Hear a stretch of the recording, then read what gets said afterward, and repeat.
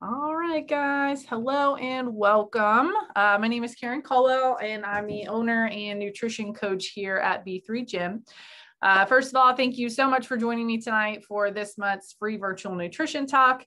If you do have any questions at any point as we're going through our content today, you can type it in the chat box. You can write it down. I'll open it up for questions at the end. So today we are going to go ahead and talk all about mental health, and I'm going to go ahead and share my screen so y'all can see what we have going on here. So I'll go ahead and share our screen here and we will kick it off. All right, so just a quick reminder before we get into it today, here at B3 Gym, we believe something as fundamental as nutrition shouldn't be complicated. And this is why we focus on a simple habit-based approach to help you reach your goals one step at a time. And our nutrition program is backed by Healthy Steps Nutrition, who has helped over 40,000 people all around the world take control of their health. And here are a few of our very own incredible success stories. Kathy and Todd are both on the talk tonight. Awesome. So it is simple. However, it's far from easy, as many of our nutrition clients can attest, but we are here to help you take control of your health, just like our most successful clients have already done. All right, so since the beginning of the pandemic, the world has seen a significant increase in rates of anxiety, depression, substance abuse, and suicide. Even more, it's estimated that nearly half of adults facing these issues are not currently seeking treatment. So today we're going to talk about what mental health is, why it's so important, and we'll give 3 ways that you can start prioritizing your mental well-being. So let's start with the what and why of mental health. Mental health includes our emotional, psychological, and social well-being. Dr. Christina Magliera, a psychologist and a fellow CrossFit affiliate owner, describes our mental health as the driver of our car, and with the car being our body. So if we think about that for a second, the driver decides where and when we're going to turn, how fast the car is going, and the ultimate destination, where we're going, right? Our mental health affects how we think, how we feel, and how we act. Our mental health affects our ability to handle the day-to-day stressors, our ability to relate to our surroundings, and each choice or decision we make throughout the day. So obviously, it's pretty important. If we're not prioritizing our mental health and it starts to decline, our ability to make healthy decisions also is going to decline. And while our mental health affects our ability to handle stressors and what decisions we make, it has far more impact on our body than we might think. People with depression have a 40% higher chance of developing cardiovascular disease, according to the National Alliance on Mental Illness.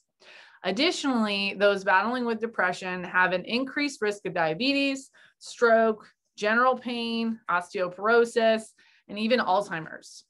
Researchers are exploring the many physiological changes that might play a role.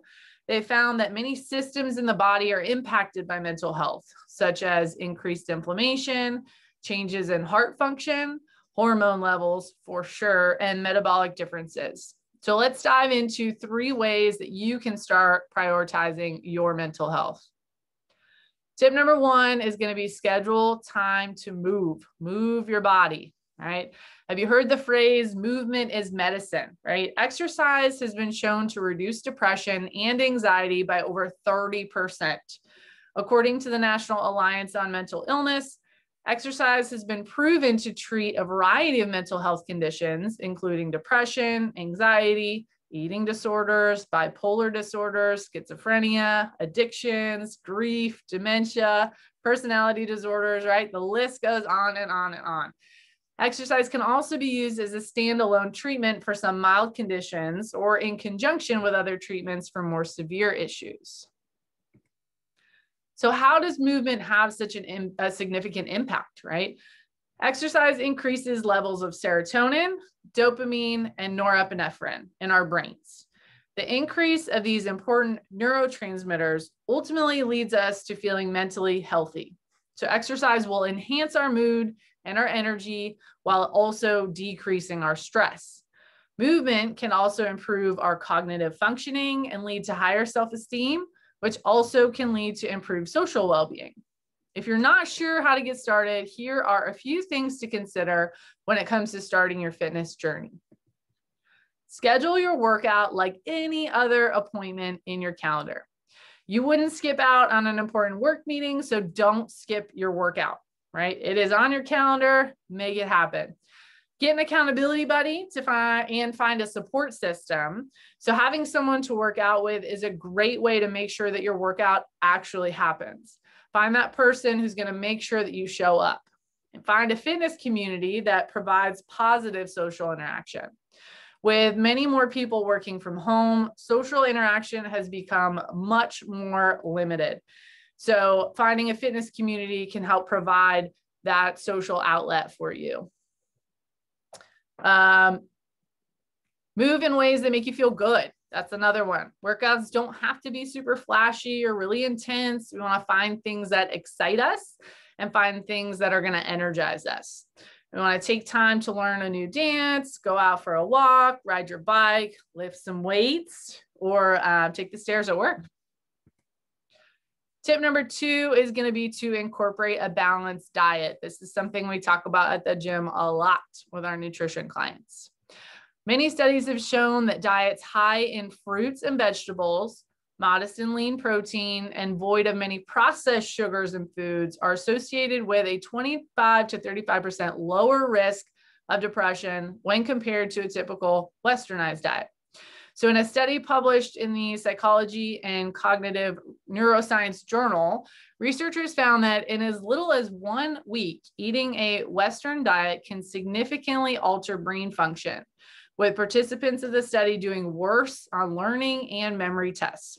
Further, the Western diet was tied to overeating and increased cravings of sugary treats after consuming a regular meal. So eating a more diet full of more processed foods, sugary foods, is going to make you feel a little bit worse. It's also going to make you overeat and have some cravings.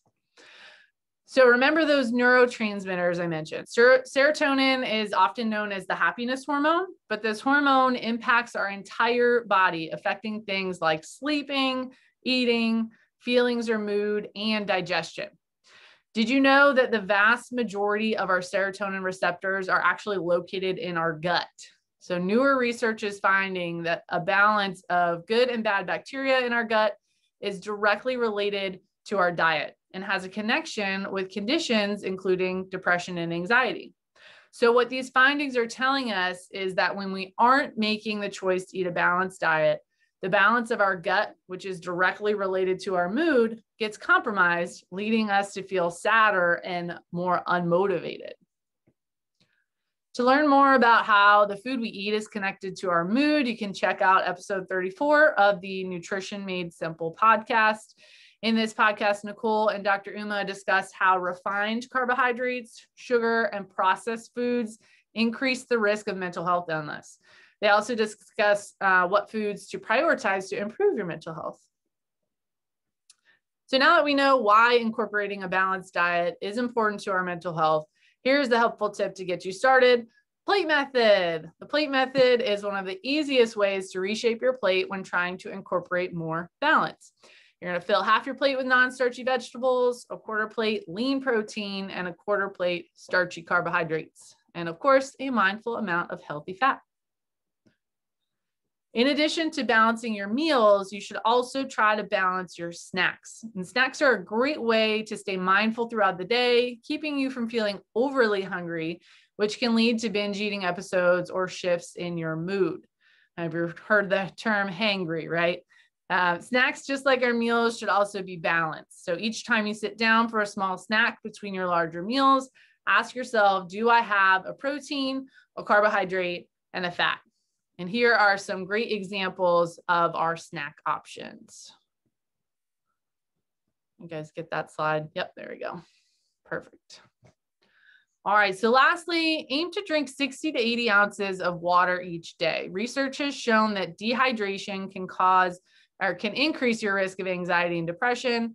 among other mental states. So if you struggle to drink enough water throughout the day, try getting a dedicated water bottle that you can carry with you. Drink out of a straw. And if you don't enjoy the taste of plain water, try adding some citrus fruits to your water. All right, and the next one, we're going to talk about prioritizing positive self-talk. Positive self-talk is one of those things that we hear about all the time, but maybe we haven't actually taken the time to learn about the impact that it can have on our mental health. A study discussed in the book Soundtracks by Jon Acuff found that stating positive affirmations just 20 times in a month had a significant effect on more than 10,000 people's mental well-being. And here's what the study found. So first, the study asked, does repeating positive affirmation help decrease overthinking? And the answer is yes. Participants were 250% more likely to decrease overthinking. Further, those who said affirmations at least 20 times or more in the month were 46% more likely to decrease overthinking when compared to the group who repeated affirmations only 5 times in the month. Next, they asked, does decreased overthinking increase productivity? Again, of course, yes. When comparing the group that said affirmations 20 times versus the group that said affirmations only 10 times, the 20 times group worked 9 more days per month towards their goals. They also had a 21% higher satisfaction rating as they felt better about their work and got more of it done. Lastly, the study wanted to know if decreased overthinking increases overall success towards goals. And you can guess, yes, this is also true. People who decreased overthinking were able to complete 78% more of their goal. So this study found that the group was 4 times more likely to reach or almost reach their goal. So this study originated from Zig Ziglar's idea to incorporate daily positive affirmations that are said either in the morning or at night in front of a mirror. So here's an example of what that might sound like. I'm a person with integrity, a great attitude, and specific goals. I have a high energy level, I'm enthusiastic, and take pride in my appearance and what I do. I have a sense of humor, lots of faith, wisdom, and the vision and courage to use my talents effectively.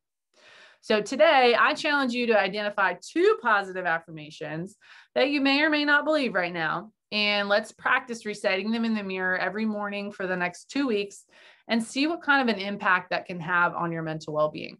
And I know it may sound really silly and you're probably going to feel really self-conscious when you stand in front of the mirror and talk to yourself, but try it out, trust the process, and let's see what happens over the next couple weeks.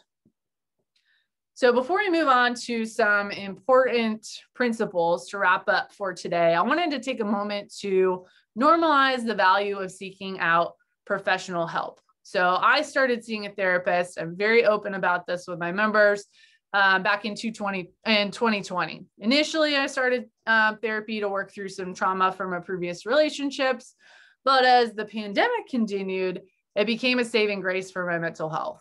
Running this business by myself has definitely taken its toll. So it's a great outlet for me to get that support that I need to stay focused and to stay positive. It's so easy to get overwhelmed by negative thoughts, especially when everything is going crazy. It's busy. The world is kind of falling apart. It's really easy to feel overwhelmed, to feel anxious in those situations. So therapy is a great safe space where you can share your fears, work through some uncomfortable thoughts and feelings. So if you're struggling with your mental health, I would highly recommend you reach out for help and try to find a therapist that you can work with. I think it's a great tool for people in this current state of the world. So we know that all this information we talked about today can feel really overwhelming. So to start your foundation, there are a couple quick principles that have helped so many people take control of their health. The first one is going to be to add more whole foods into your diet. We already kind of talked about the balanced diet. What we want to touch on again is that plate method, choosing whole food options, less processed foods that are packed with sodium and fat and sugars. Reshaping your plate to fit this plate method model is a great place to start. Focus on balance. We talked about this as well. So all of your meals and snacks are having some sort of protein source, carbohydrate source, and fat source. It's going to keep you feeling full for longer. Limiting added sugar. American Heart Association recommends 6 teaspoons for women, 9 for men, and the average person consumes 46 per day. So make sure you're taking a look at the nutrition fact labels and trying to avoid any of the added sugars in those foods. So now we're going to take a little bit of time here to answer some frequently asked questions. I always get the question, what should you eat around your workout? So fueling around your workouts to gain muscle, lose fat, increase energy, any health and fitness goal, nutrition is going to be a big part of that. So you want to aim to have some sort of healthy carbohydrate and protein before and after your workout.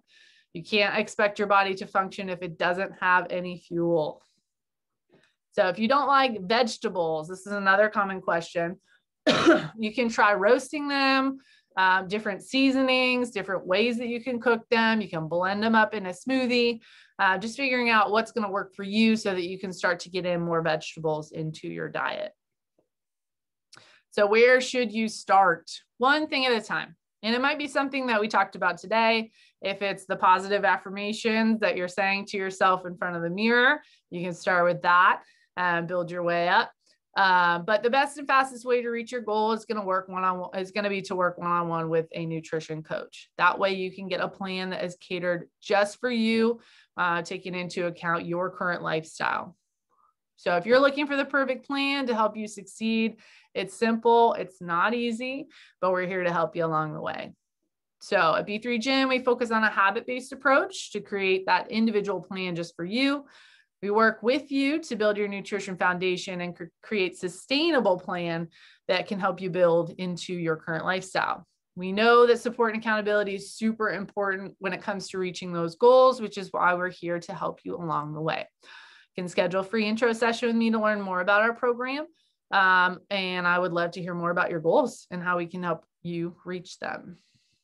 If you're looking to hear more about how this program can change your life, you can tune into the Nutrition Made Simple podcast. There's some great podcasts on here, lots of really helpful information and inspiring stories on there as well.